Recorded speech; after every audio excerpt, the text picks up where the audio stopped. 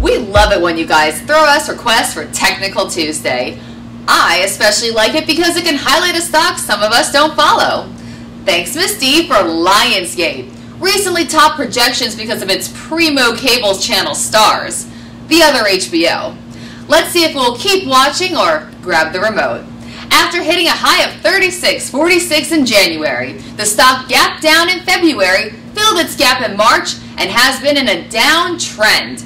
It went into consolidation with a slightly downward bias, then broke its lower consolidation support of 22, which is now resistance. LGF/A, notice this chart looks a little different because we had to use a different system for the symbol, has made a double bottom low at 1804. If this support is broken, we could see a quick sell-off to 16. To alleviate the bearish bias, LGF/A would have to trade and close above 22. MACD and RSI momentum indicators have been trending higher, creating positive divergence while the stock remains at its current lows.